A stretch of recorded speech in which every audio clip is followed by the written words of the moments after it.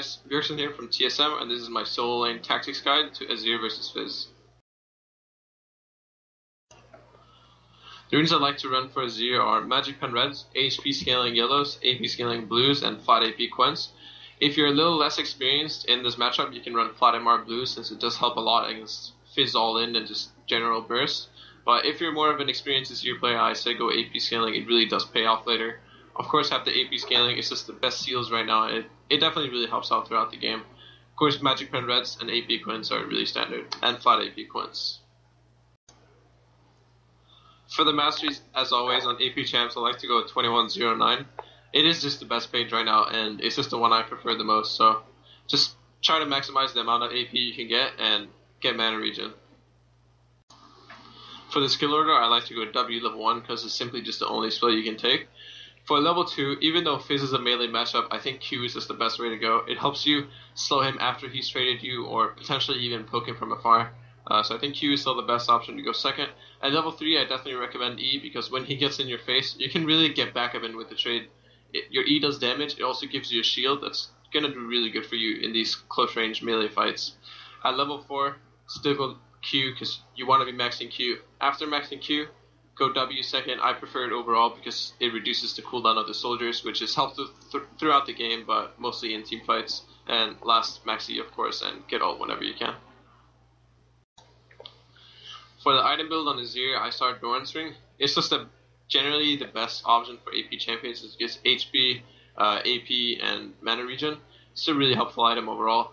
For the first item, I like to be a bit greedy and go for Morellos and not go for the magic resist. For Azir, you can generally use your E to stay alive and use your ult to peel off the Fizz, but the Morello really does pay off. It's a cheap item, it gives a ton of AP, and most importantly, very, very cheap CDR. After the Morellos, you can either go for another Morellos, which I do like to go, but if you're not a big fan of that, you can go for Zhonya's, Void Staff, or Deathcap. Zhonya's is actually a really good defensive item against Fizz because he has a lot of spells that are easy to dodge. For example, you can Zhonya's his Fish, you can Zhonya's his E, his Pole, the Trickster. Both of those are very easy to Zhonya's, and it pretty much eliminates like a third of his damage if you do so. So one Morellos into possibly another Morellos. Other than that, Zhonya's, Deathcap, Void Staff in whatever order you like.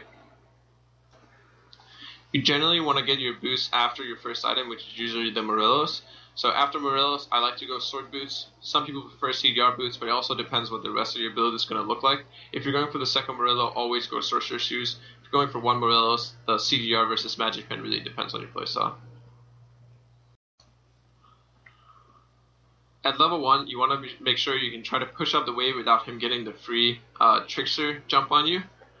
Pretty much I recommend putting the soldier around your melee creep so that if he does E onto you, you have your soldier around you to hit him. So just try to get to level 2 first, but don't take too much damage in the process. Fizz is usually going to go for the E trait at level 1 since he generally has more pushes with the fast start. At level 2, you'll be getting your Q, so you should have an advantage if you get level 2 before him. At that point, you can start pushing him out of lane, start pushing up the wave, and his E cooldown is extremely long, so you have a lot of time to open damage on him. Around the level 3 and 4, Fizz is going to be looking for a lot more trades, and he's going to looking to go in on you. So around then, you should try to play safe. Remember to use your E at the right time. If he goes in on you, you can either use it on his initial Q and get your knockup damage and shield there, or you can wait after he's used his combo and chase with your QE. It really depends how you like playing the lane, but both work pretty well. You need to be able to use your E well against Fizz, but not just use it mindlessly in case the enemy jungler ganks you. Around level 4, you can really start poking Fizz and use your range to be superior, so make sure you use your Q and max range to poke out Fizz. At this point, Fizz E is going to start doing a lot of damage, so the only real way he can win the trade is if you let him get the Q range into the E trade, or if you let him engage with you with E. So again, just stay at max range. Azir doesn't have the greatest matchup against Fizz until he gets his ultimate, but you can still stay on range, make sure he doesn't get the free trades, and you can still win trades with your poke. At the level 6, you just need to be wary. Azir's ult does cost a decent amount of mana, so make sure that if he's all-inning you, you still have mana for your whole combo, including your ult to escape. But depending on how low you are, you might have to back. Just be careful, because at level 6, Fizz is generally going to look for a trade.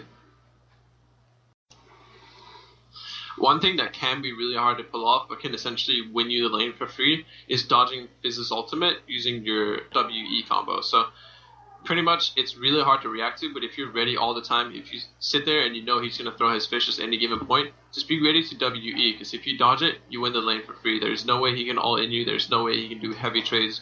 You win from there on. Thanks for watching the Solo Lane Tactics Guide. Make sure to follow me on Twitter @Bjergsen.